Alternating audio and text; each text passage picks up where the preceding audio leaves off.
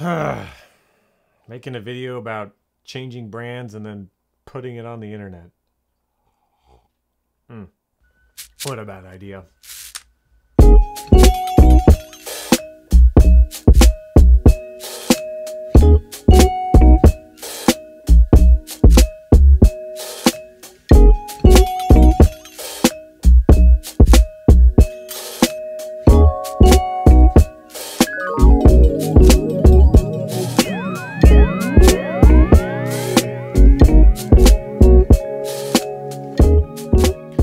Here we go.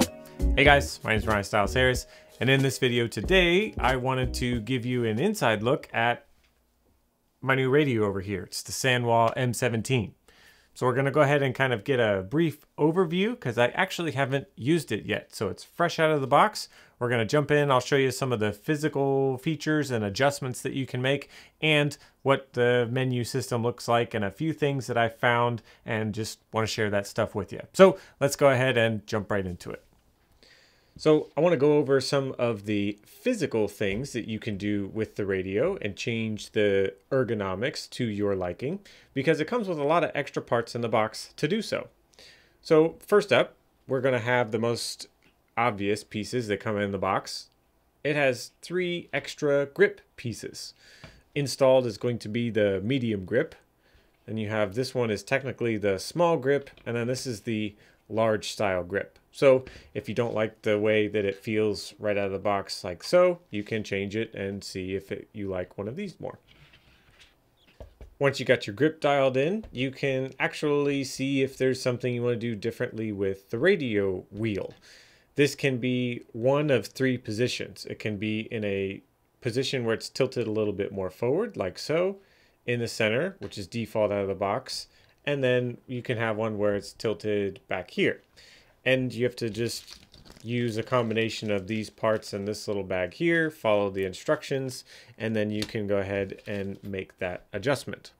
Aside from the ergonomics, you can also change the position of your trigger. This can be further back, further forward, and possibly a few other combinations with some pieces that come in the box to dial in exactly how you like that trigger to feel. I think it feels pretty good right out of the box, so I've opted to leave it in its default position. Now, this isn't something proprietary to this radio by any means, but you can also change the spring feel of the wheel and trigger with these little set screws. One right there and one right here. If that doesn't dial it in enough to your liking, if you want to loosen it or tighten up the feel, they actually give you a collection of springs that you can use on the steering wheel and the trigger. I think that the manual describes them as being all the way from super soft to firm.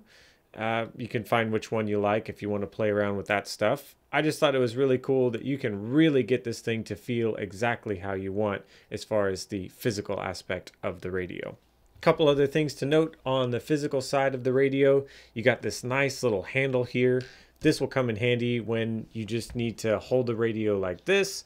If you're carrying a bunch of other stuff, I know I did that all the time with the handle on my Futaba. Another cool thing was you can charge this with just a regular micro USB cable. So if you're at the hotel room and you don't feel like busting out your charger setup so that you can balance your battery and get your radio charged for main day, you don't have to. Just right there, boom, plug it in, red LED light comes on, green when it's finished. Really cool. Another cool feature is the radio compartment has a screw on the door, and that alone is such a neat feature. I don't know if you guys have had a bunch of radios in the past where this thing just magically falls off sometimes. Nice that it has a screw on there. Not going to happen here.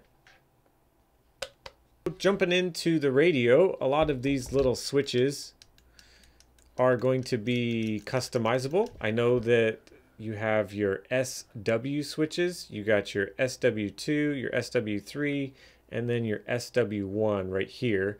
These are all going to be customizable to pull up an adjustment according to whatever you set it to do. And we'll go ahead and jump into the insides of the radio here in just a second.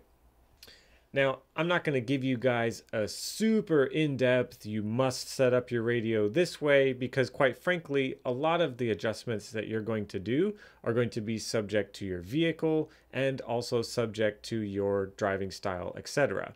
So I'll give you the quick overview of how you can get to these settings, and I'll point out a few of the things that I thought were interesting along the way. Let's go ahead and jump into the radio here. Got your power button right here on the left side. I've already put my name right there. So here we are. Nice color LCD screen. And then you have this little touch panel over here that has a couple buttons that lets you navigate and make adjustments along the way. Now, this is really interesting. Not really sure why the whole screen isn't a touch screen. They probably have good reason, but we're just going to go with what we got so far. So your default menu has some nice generalized information. You've got your time and date, temperature, which is all actually pretty handy now that I think about it. And then you have your battery indicator up there at the top, your model name right here, top left. And then let's see, you got your dual rate inputs right here. Gives you a nice visual of inputs from steering, throttle, etc. So let's go ahead and jump into the main menu. You're going to tap this button here, and then I believe, let's go back, you can also do it by pushing this button, the trim 4 button. If you push down, up, it also does it. So up on trim 4 or here. So easily accessible menu system. So you can set up your custom menu to kind of have all of your desired adjustments when it comes to your subtrims, endpoints, etc., dual rates, yada, yada, yada. And if you tab over, it gives you even more adjustments. So before, if you go back, oh, let's go in here. Looks like I gotta go around the bend. So you can see a lot of these are going to be indicated as steering adjustments. They have the ST, and then these are all going to be steering.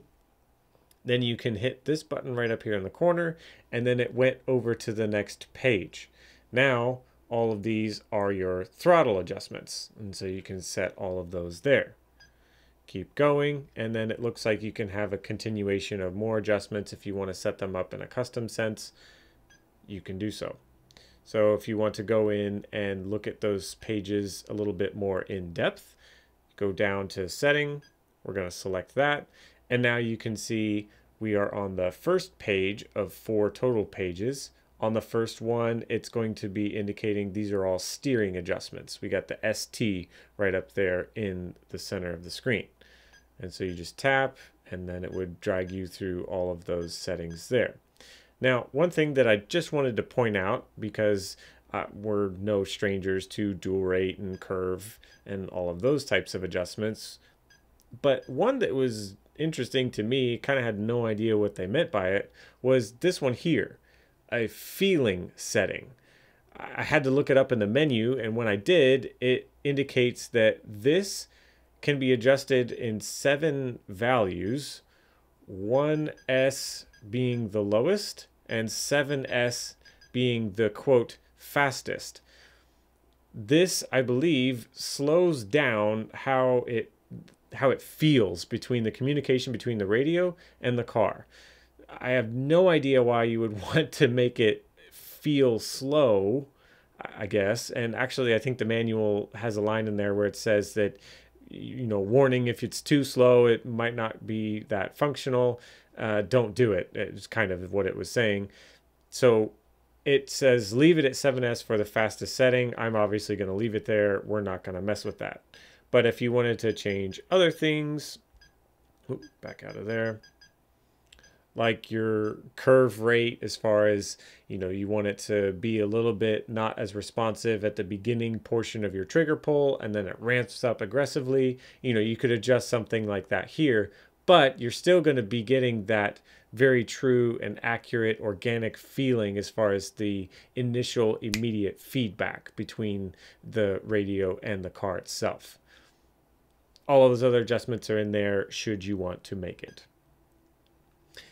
Then you can jump over here if you want to change your model selection.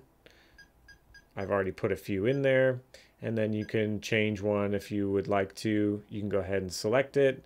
So now obviously you'd want to change that from model number 7 to whatever it is your vehicle name, whatever vehicle you're looking to change it to. So for the sake of example, this is where the touchpad gets a little tricky in my opinion. So I just wanted to show this to you guys. So we've selected it. We're going to come in here. Once you've highlighted the letter that you're going to want to change, obviously you're going to change the whole thing in this case. Now you can see one of the characters is highlighted, so now we're in this portion of the menu. Now this is where it was kind of confusing. If you tap, tap, tap, tap, tap, tap, tap, tap, tap, tap, then you get down to the next row. I thought, oh man, that's really slow and obnoxious. But what you can actually do is you can just hold your finger on the touchpad and then swipe. And then it goes from row to row. So that's how you would navigate in there and then make all your changes. Once you've made the changes to your model name, what you need to do is go back again. Now the whole thing is highlighted. Switch it over to change and then do that. Then you change your model name. If you don't do that part where you highlight the change and then, you know, try to go back out to the menu, it won't do anything. It gets lost and you have to do it all over again. So just a quick pointer there while I was doing that earlier. And then all of your system adjustments are here. You can bind your receiver there, obviously very important. And then any custom things that you want to do, you can do that key assignment like I was talking about, and you can change what these do, the SW2, SW3, and the SW1. You can change them all right there. Pretty cool. And that's where you would change your custom list. All of these adjustments here, you can switch them around, put different ones in there, whatever you're looking to do. Very handy to get all of your quick adjustments on the fly. R mode was interesting. That seems to me like you can set up these default parameters, and the idea behind it as it's described in the manual is that that can be like you set up a default trim list for an on-road car, and then you have an off-road car, and then you have, you know, 10 scale, 8 scale, etc., etc. And then you can kind of have this defaulted a certain way. If I'm wrong, let me know in the comments below, but I tried to read the instructions and understand what that was, and that seems to be what they put that there for. You can change the way that it sounds and these little haptic vibrations that you get when you're making selections and adjustments. You can change the brightness of your LCD and how long it stays on at full power versus the dim mode while you're driving. LED, there's actually a little blue LED on the side of the radio, and it kind of defaults to this wave style thing. I think it's just kind of handy as it's an indicator that your radio is on, like if you saw it from the side on the table or something. I'm not really sure if it's for information about your radio or not.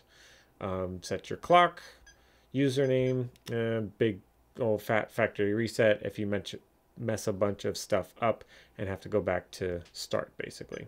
But we'll just go back all the way to the main menu, and that's the basics of the navigation of your SANWA M17. A lot of super customizable adjustments, and you can kind of put those adjustments in different areas to access them to make it quick and on the fly on race day, which is really cool. And then if you get lost, go ahead and jump into that manual, and then you can hopefully figure it out what you need to figure out. So hope that was helpful.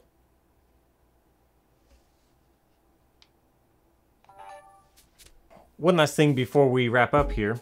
The SANWA M17 is going to come with the RX491. I believe it's a fairly new receiver that we haven't seen yet, and this thing is tiny. Some of you may not really care for the antenna, and you like the old casing style that the other SANWA receivers had, but this may explain why it's not contained within the receiver. Here's a Futaba R204, and it's pretty close to all the standard size receivers for the Futaba radios. Look at this thing right next to this guy here.